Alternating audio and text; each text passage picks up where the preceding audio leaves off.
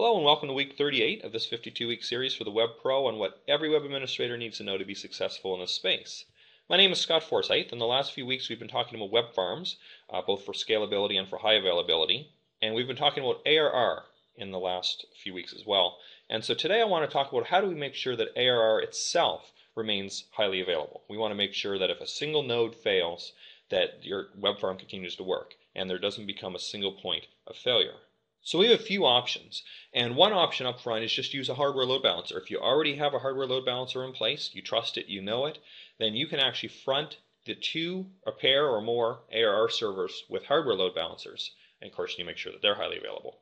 And now you may ask, why have a hardware load balancer and ARR? Why don't you just use a hardware load balancer? And that's a valid question. If you have a good hardware load balancer, you may not need ARR, but ARR still brings a lot to the table. It's very easy to manage. It's easy. You can delegate it to different departments or different customers, and they can then manage turn on and off nodes rather than using the hardware load balancer.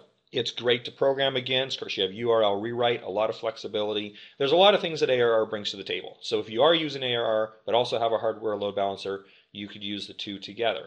And HA Proxy, for example, is another software load balancer that can also be used to front it if you want to.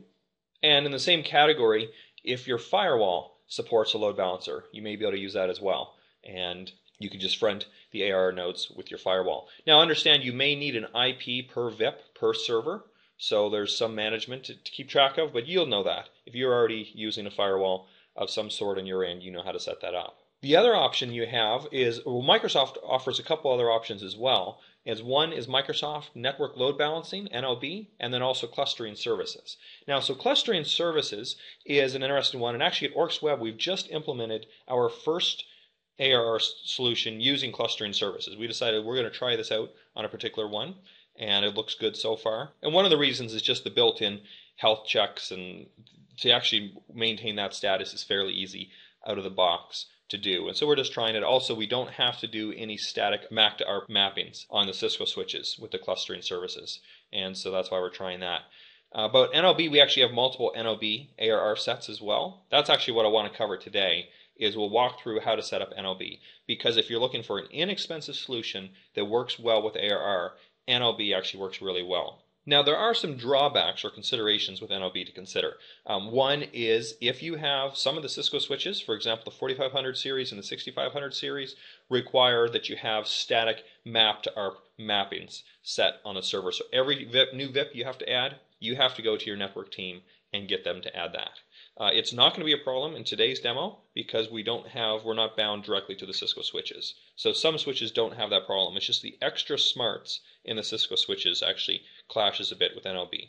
And I'll show you, there's actually here in this link, there's this top link here, there's some detailed information about this, and I'll cover this shortly. Another potential issue with NLB is there's no built-in health testing at all. It's either on or off. It's kind of up to you to switch back and forth. Unless the entire server fails, then the other node will pick up. But if a website fails, there's nothing built in to handle that. But I'll cover that as well. These two links here, and I'll show these shortly, have some health monitoring that you can set up. It's a little bit of extra work, but it is possible to do it and to automatically fail back and forth if your ARR nodes were to fail. So your mileage may vary. You're going to have to decide what works best in your situation. And so what I'm going to show today is one option. It's not necessarily the best option for you. It depends on your situation. But NLB does work, and it's fully supported. Microsoft recommends it in various different ways for ARR. And so it's a fully viable solution. Even though it seems kind of simple, it's free, it's included, it actually works well.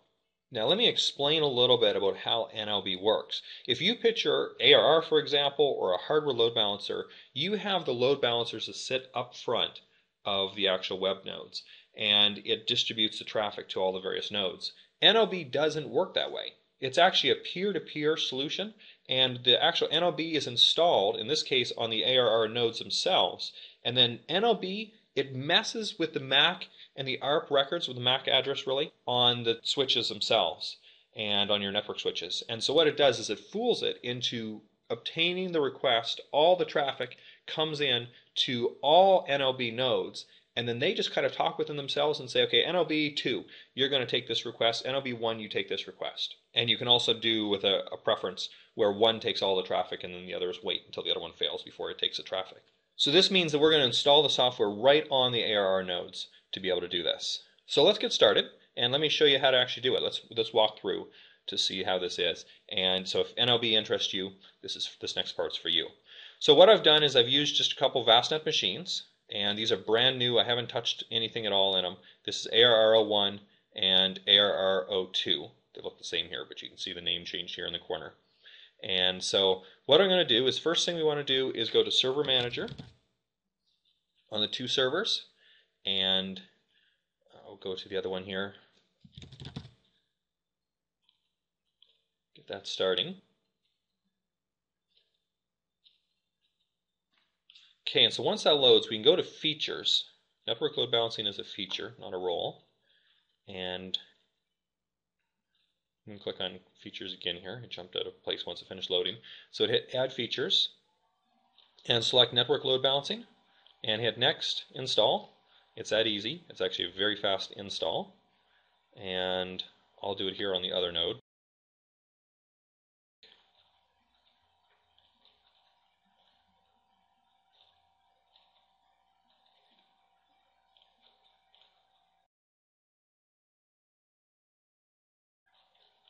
Okay, so back here in ARR-1, it's been installed, and so now in Administrative Tools, we have Network Load Balancing Manager.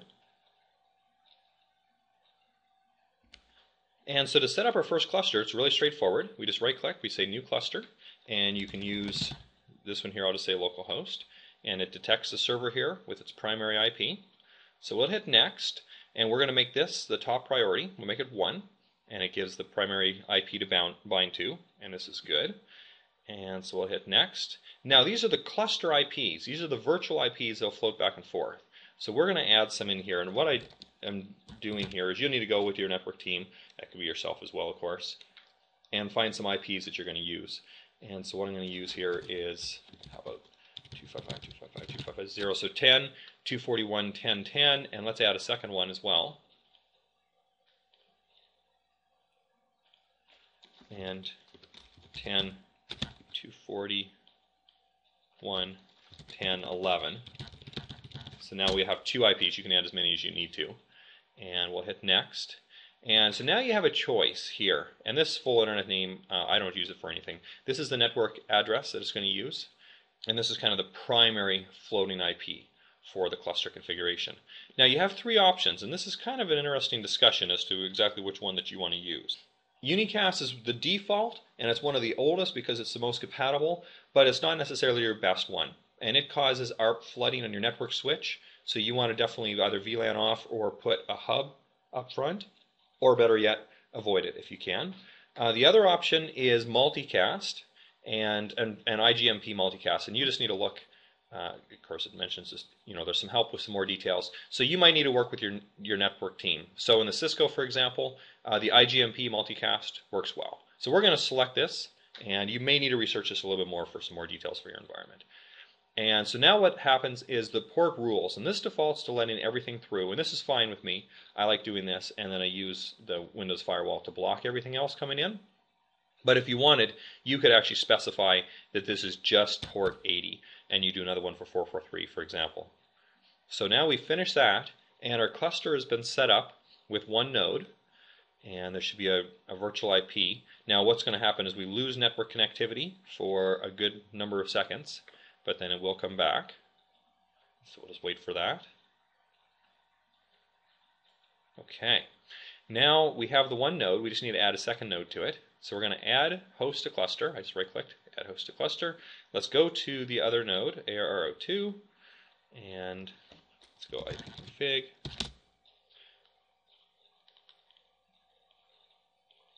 And grab that IP address. We could use the host name too if you have an environment that works with the NetBIOS there. So paste that, connect. Sometimes this takes just a little bit. Okay, and it finds it. And you also want to make sure, of course, that your firewall is open for this if needed, and depending on what your firewall policies are. So let's hit Next. Notice this is number 2, and NOB supports up to 32 nodes in a cluster. And so we'll select this. The defaults are good here. You want it to start in the started state. And potentially with either of these nodes, when you add them, you could have done retain suspension after the computer restarts. So if you suspend it before restart, you want it to remain suspended afterwards, you can check that if you want to. And same thing, which ports is this going to allow through. So we're going to say finish, and we wait for it to converge. Now the other node is going to lose network connectivity a little bit while it does some adjusting on the network there. Again, if you're on a Cisco switch, there's some other configuration that you're going to have to do on the switch itself, and I'll cover that shortly. And notice it's pending. And I'll remove some of the white space, some of the waits that I'm doing in this video. So it's not quite as fast as this video shows. Sometimes I'm waiting here for a few seconds in the background. Okay, so it's fully converged now, and you can see there's a dedicated IP, and you can actually, using multicast, not unicast, but using multicast, you can connect to either of these IPs directly, and it remains on the node. But the virtual IP ones, in fact, if we go here to the cluster properties, and these two IPs, and more of course if you add them, those are the ones that float between the nodes as needed. And so you use the other ones for management, you use these ones for your actual load balancing. And so now this is set up. Now we can just do some testing and see how it works. So of course 10, 241, 10, 10, let's try it. So I've set up another web node. I've just called it ARR test, and I've added it to the same subnet because I didn't use public IPs. You would actually, in fact, let me go back and talk about this briefly more. You would put a real virtual IPs probably, unless you're using natting or something else in your environment, or it's just internal. But just for testing, I've used some internal IPs. Okay, so we're going to go here, and if we go and visit it, 10, 241, 10, 10, let's say, and you can see it's working. Now what I want to do is let's change this so we can tell which node it's hitting. And these ones here, I've used vanilla builds. ARR is not installed on this, and so in this case there's no load balancing and there's no shared config. So I can do something that's unique per node. You can watch my previous videos if you want to show how to do this if it's already in shared config. Okay, so we go to the site and default website. This is on ARR-1, and so what I'm going to do is let's just go to the default IS start. I'm just showing this simple. Of course, in the real world, you'll have a bit more stuff that you have to worry about. And let's just call this ARR-01. We'll save this, and I'll do the same thing on ARR-02. And so we'll go into IIS and just do the exact same thing. In fact, I can go directly to just C initpub www, and we're going to go into this one here, and we'll do the same thing we did with the other one, except of course we're going to just say AR02. Okay, so now if we go to the test node and do a refresh, notice that we're on ARR01. And if we go here, there's some settings within NLB that we can change regarding this. So let's go to the cluster properties, and we go to the parameters. We'll go to the port rules, and we're going to edit this. And what we can do is, rather than multiple host, we can actually say single host. And what this does is it will bind to a preferred one. I like to bind to ARR01 first, because then I have the stats, the statistics. It's a little bit easier to troubleshoot. The logs are all in one server. I don't have to consolidate in between two servers. But again, it's up to you. You can use multiple hosts if you want. But I prefer this and then use the weight. So then what's going to happen is it will prefer the node that has the higher weight, which in this case is this first one here. So it's going to stay on 01. Right now we're waiting for it to converge to update itself. Okay, so that took a bit, and actually it turns out I was just waiting. I could have done a F5 refresh, and it would have actually shown a bit sooner. But I'll remove it from the tape so you don't have to wait as long as I waited. I probably waited about 2 minutes there. Okay, so now we can see they're converged. The updates have been done. Everything should be in place. So if I go to our ARR test node and refresh, notice it's still on ARR01, which is kind of what it would have happened even if we didn't make the change. But let's go now, and what we can do is, let's say you want to do some maintenance on 01. Here's what you do. You just go to 1, right click, go to control hosts, and we can stop, or you can drain stop first. It allows some of the requests to bleed out in a friendly way. And once you do that, I find I tend to wait forever on that. So I might leave drain stop for just a couple minutes and then switch to a stop. It's working away. I hit refresh. So we just watch the hourglass for a little bit. What we see is this time it did give us a failure. We're going to have certain situations where it doesn't complete in time. Usually it does complete in time. This time it didn't. And so there we go with ARR02. Again, if you use a drain stop and wait for it, you're going to have a better response than if you just abruptly stop it there. But you can see there's some momentary failure. but normally it's not too bad at all. And so now we're on ARR-02, and so now we've seen it in action. And so switch back here, what we see is this one here is now stopped, and this node is taking all the traffic. And this one is really, our ARR-02 node is now going to be the live one. And when we're done, we can bring this back into rotation by starting it. And because of the priority, after it starts it and then a little bit later, it's going to switch all the primary traffic back to this node here on its own. So as you can see, it's really pretty straightforward in terms of getting going. But let's now look at some other considerations, some things that you should be aware of. And I had shown these links before, and I'll include this here with my blog post as well, so that for reference, these are both all very handy. And so let's go through these one by one, and I think you'll find them very useful. So the first one here is Cisco themselves actually have a nice article about using Microsoft Network Load Balancing. And so they talk about it here, a bit of discussion. They talk about unicast mode and some nice theory on it and how it works with the MAC address, and then the multicast mode. Then they recommend two changes. This top one you do need to do, this ARP record. And so what you do is you're using the ARP, then you use the virtual IP. So in our case we had two of them. 10.241, 10.10, and then 10.11. So we'd add that along with the IP that we would find here in NOB. And so we can actually find that NOB going to our cluster properties, and this right here is, did I say IP? I meant the MAC address is right here that we're going to use. So we would enter that. Now, this is interesting. Cisco recommends that we also add this because they say that it's supposed to be better for the CPU on the server.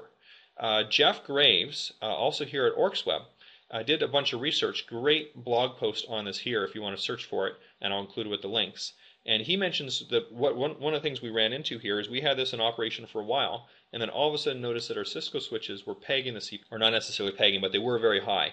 And so through a bunch of research, he was able to track it down to being from NOB.